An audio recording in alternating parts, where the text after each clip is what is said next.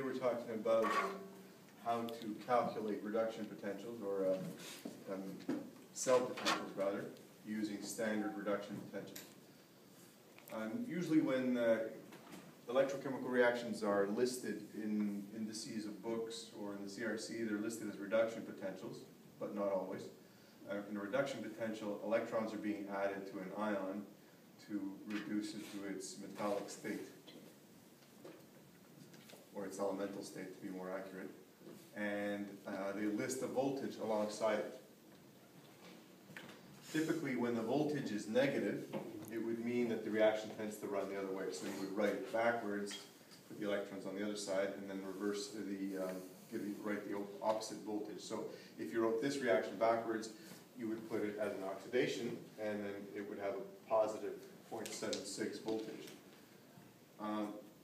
In this coupled reaction, in this redox reaction, we see that because the zinc likes to actually give up the electrons when coupled with copper, we write the two reactions in this way. We cancel the two electrons that are being added to copper and the two electrons that are being given up by zinc, so that the total voltage is 1.1. You would, when you add the two reactions, you would add the potentials. And to remember that, you would say that E naught cell, the voltage generated by a cell of this sort, is equal to the standard reduction potential plus the standard oxidation potential. When we say standard, we mean that the concentrations of all the substances are 1 mole per liter. On the next one, we have an example of how to balance electrochemical reactions. We have the rules listed in one of the other videos. In this reaction, we're asked to balance the coupled reaction of dichromate with iodide ion to produce chromic and iodine, elemental iodine. So what we do is we begin by writing the half reactions. In this case, we showed dichromate and the chromic cation, and then we balance the oxygens. There are 7 oxygens in dichromate, so we have to put 7 oxygens on the right-hand side in the form of water.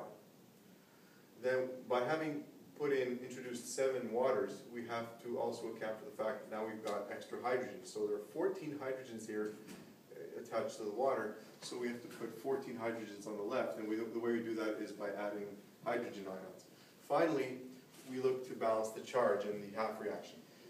The net charge on this side, if you don't look at that electron, those 6 electrons, is 14 minus 2, or plus 12. On the right-hand side of the reaction, 2 times 3 plus gives you a net charge of plus 6. So the difference between these two is plus 12 plus 6, a difference of 6. So how do you bring this down so that it's the same as that? By adding 6 electrons. And of course you report the reduction potential there. This is the reduction. Electrons are being added on the left side, so it's a reduction. To balance the iodide reaction, which is an oxidation because it goes to become elemental iodine, you just simply add 6 electrons, because there's 6 extra negative charges here. There's no charge here, so that the way you balance it is by putting the 6 electrons on that side.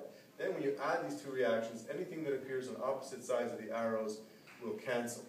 So the 6 electrons cancel here with the 6 electrons there.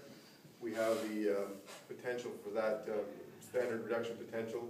We've written it backwards because if you look at the back of the index of a book, it'll be written as a standard reduction potential, meaning that you'll have 3 iodines, or iodine plus 2 electrons gives you iodide, and then they would list this as plus 0.54.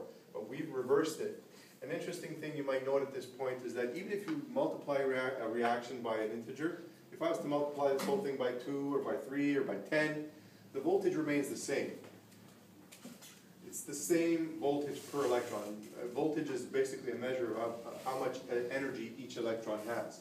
Now you can run more current through a wire by pumping more electrons, but each electron will have the same energy level, and that's what we're talking about with the voltage.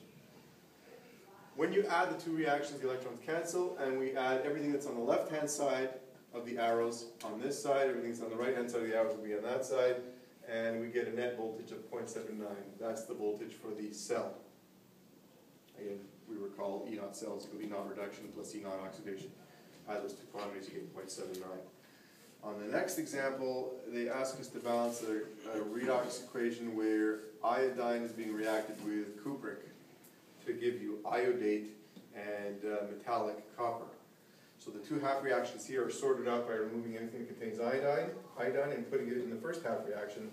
Then we take the copper and put it in the other half reaction. How do we balance the iodine? Well, we have iodate forming, which has 3 oxygens per iodate, but there's 2 of them. So that means 6 oxygens are on the right-hand side. That's why we add 6 waters on the left.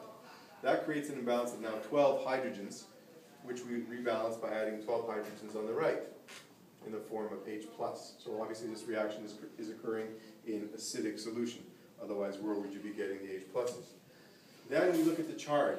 On this side, you have a charge of +10, a net charge of +10. So to rebalance it with this side, which has no charge, we add 10 electrons. And now that half reaction is balanced. To balance this half reaction, 5 coppers, each with a charge of +2, and 5 metallic coppers with no charge at all. So we add 10 electrons to this side, and the balance on this side will be 0 and 0. So no net charge, and they're balanced. Now that both half reactions are also balanced because you have 10 electrons on the left here and 10 electrons on the right there. Remember, with redox reactions, one of the reactions has to be taking electrons, like this one, this is the reduction, it's taking electrons, and one of the reactions has to be an oxidation, giving up electrons. Otherwise it won't work. One reaction is to give electrons, the other reaction is to take the electrons. When you add them together, the electrons cancel, and you write everything else. Everything that's on the left, you write here, everything that's on the right is over here. And the net cell potential is -1.195 plus 0.337. So we have a negative cell potential. So what that means in this case is the reaction actually runs the other way. These should be the reactants, and these would be the products to give you a positive cell potential. That's all that means. When you have a negative cell potential, it simply means the reaction runs the other way.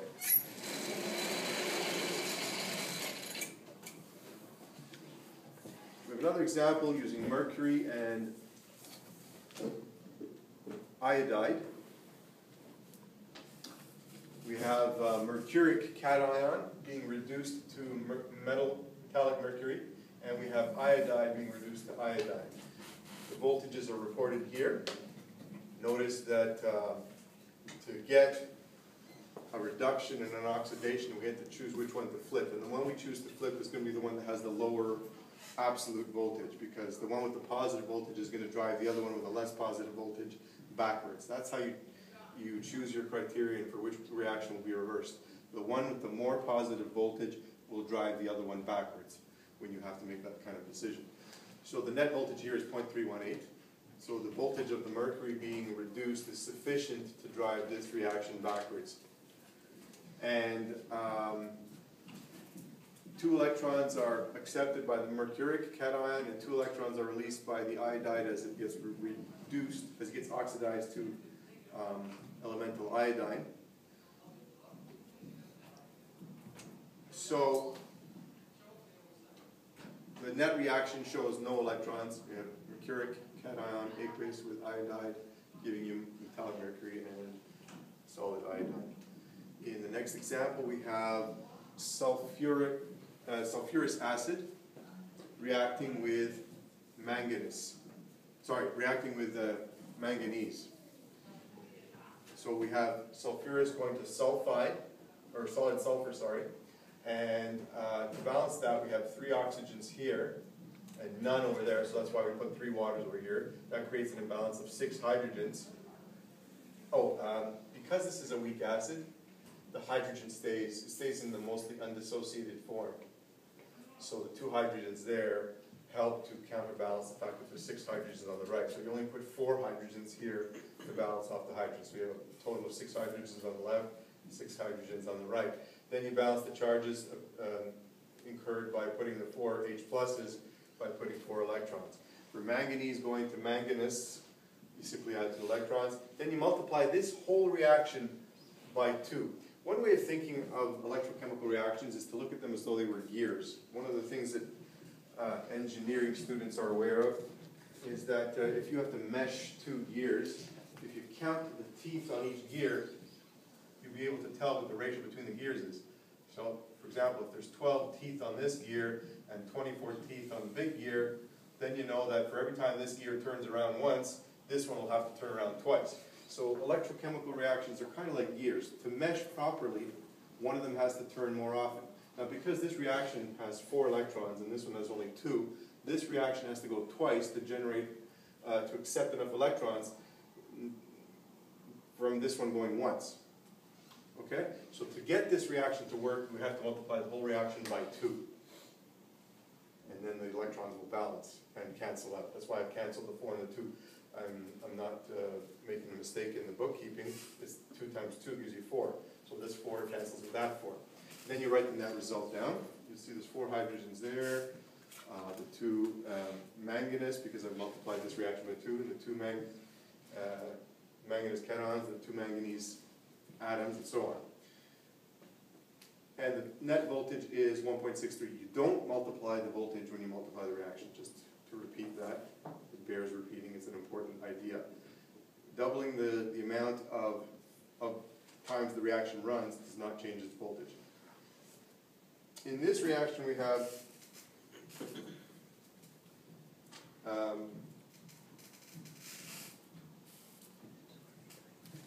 N2O and S2O6 reacting.